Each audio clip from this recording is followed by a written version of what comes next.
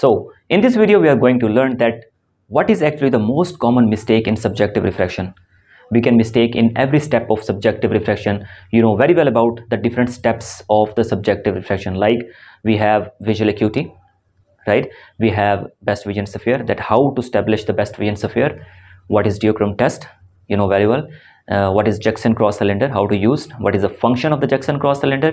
What is binocular balancing? These are all the steps of the subjective refraction.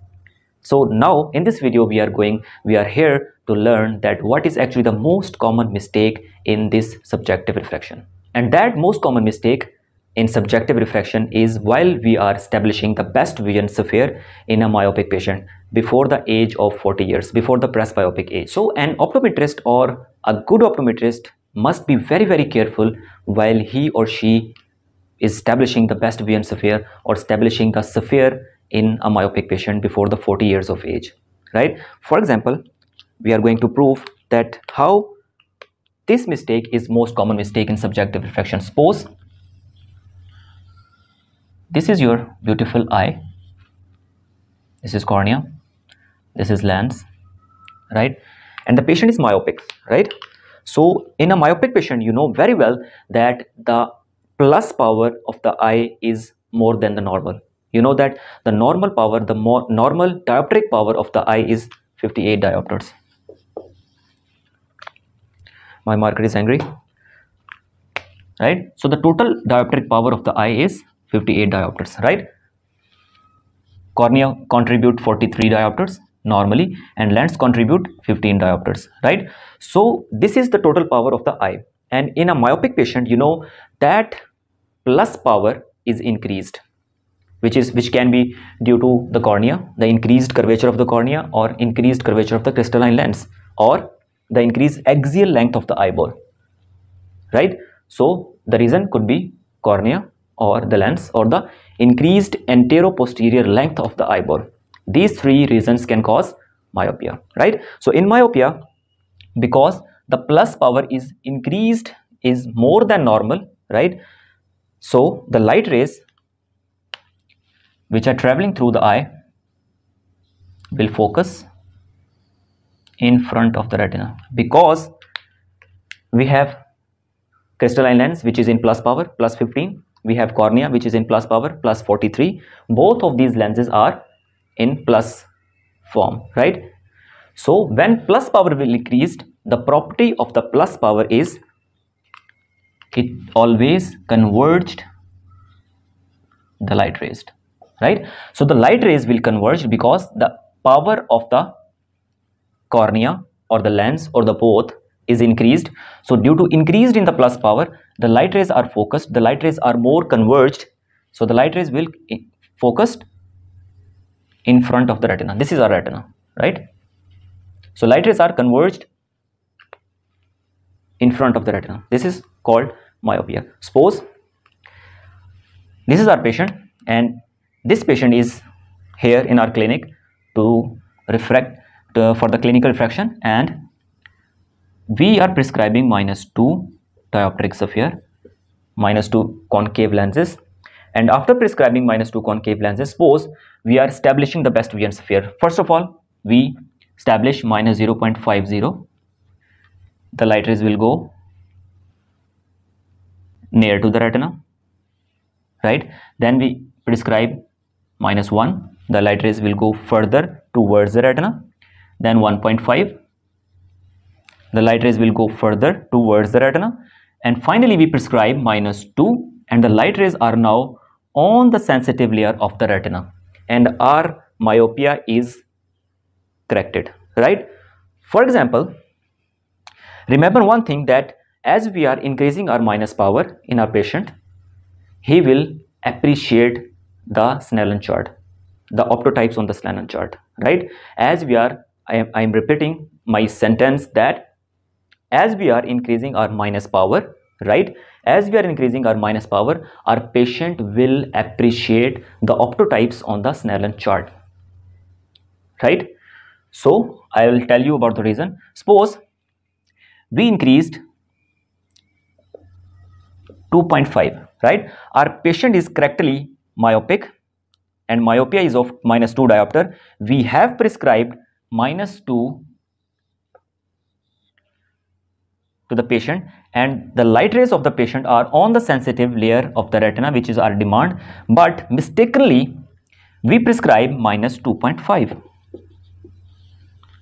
It means 0.5 more than the normal power, right?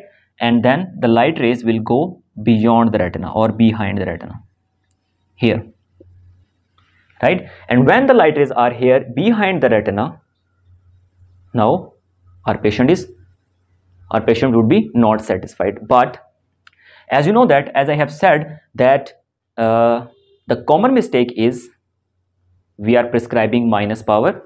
We always make a mistake while we are prescribing minus power, minus spherical power to our patient, right? So how can we make a mistake? For example, as we have discussed, the patient is of -2 myope, but we have mistakenly prescribed -2.5, 0.5 more than the normal power, right? So the light rays are now behind the retina. So we have to put these light which are behind the retina, we have to put these light rays on the sensitive layer of the retina. And there is one process is there in the patient's eye which is called accommodation.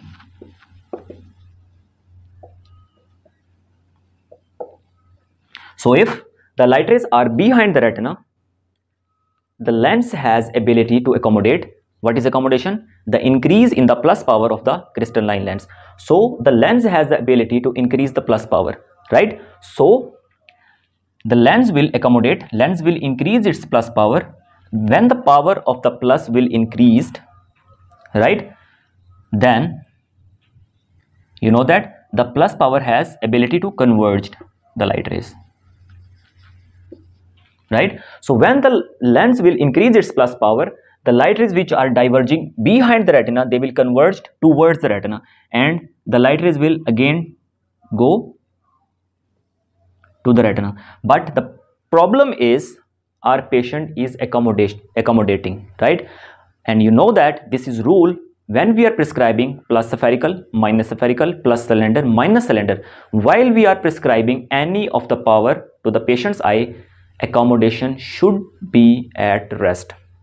This is the rule. You have to keep it in mind very carefully that while we are correcting our myopia, while we are correcting our hypermetropia, while we are correcting our astigmatism, you have to keep it in mind that the accommodation of the patient should be at zero, should be at rest, right? But in this case, the patient is accommodating because mistakenly we have increased our minus power. We have to prescribe -2, but we are prescribing -2.5.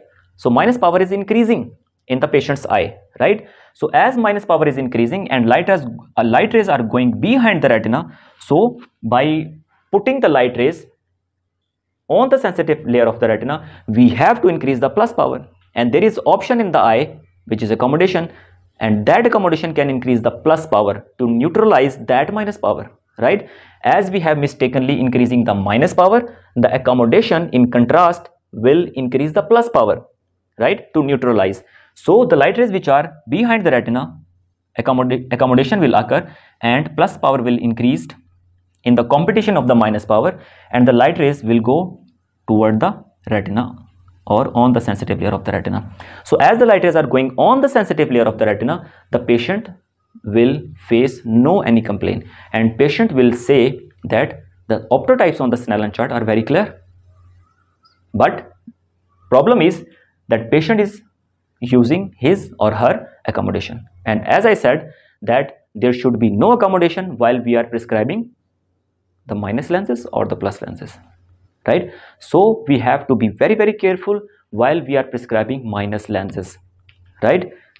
We always prescribe undercorrect minus power to our patient. So this is the major mistake. You have to be very careful. If you are a good optometrist, if you want to be a good optometrist, you have to be very careful while you are dealing with a myopic patient, right?